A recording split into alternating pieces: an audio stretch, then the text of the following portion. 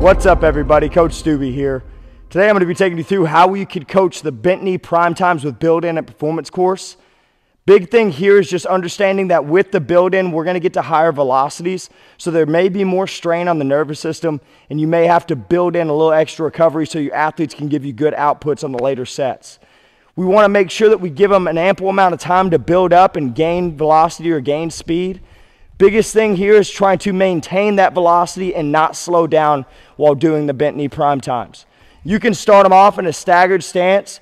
We're typically going to give them anywhere from 10 to maybe even 20-yard build-in, and then we're going to try to maintain that for about 10 to 15 yards. I'm going to demonstrate this in a more condensed area.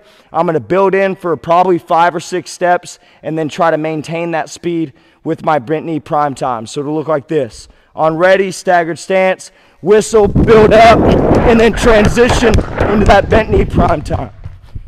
We want to maintain that squatted position, big exaggerated flexion out of that lead leg while still being able to rip that foot under your hip to continue as much of that horizontal momentum as you can.